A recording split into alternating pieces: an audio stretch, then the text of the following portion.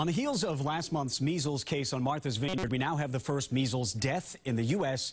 in more than a decade. And Dr. Mallika Marshall is here with the latest details and yet another plea for vaccination, Doctor. Yes, please, please, please get your children vaccinated. This spring, a woman in Washington state died from measles, the first reported measles death in the U.S. since 2003.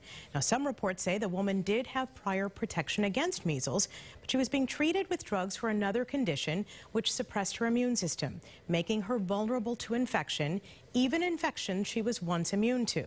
Now, these same drugs kept her from developing the typical measles rash, so the diagnosis wasn't made until autopsy, when the medical examiner found she had measles-related pneumonia.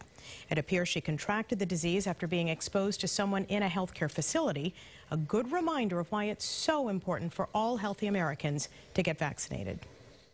We vaccinate the healthy population.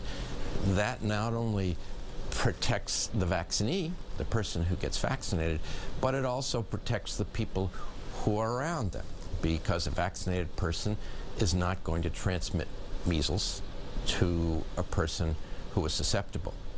Susceptible people, like people with organ transplants, patients undergoing chemotherapy, pregnant women who are not immune, and babies and toddlers who are not fully vaccinated or are too young to get vaccinated. Liam, I think people forget how many people out there actually are susceptible and vulnerable to getting this virus. And how contagious is it if someone gets it? So some people say it is one of, if not the most contagious infectious disease out there. In fact, some estimates are that 90% of people once exposed to someone with measles will get sick if they aren't already immune. I can't imagine there are many other infectious diseases that have that rate that high. How are we doing here in Massachusetts in terms of vaccination? So in Massachusetts, we're doing a pretty good job. About 95% of kindergartners do get the measles, mumps, rubella vaccine. However, there are still pockets in the state with lower vaccination rates, including places on Martha's Vineyard where we just had a measles case a few weeks ago. And we need that herd immunity. That's why it's so important for everyone to get it. You got it, herd immunity. Thank you, Doctor. Lisa, over to you.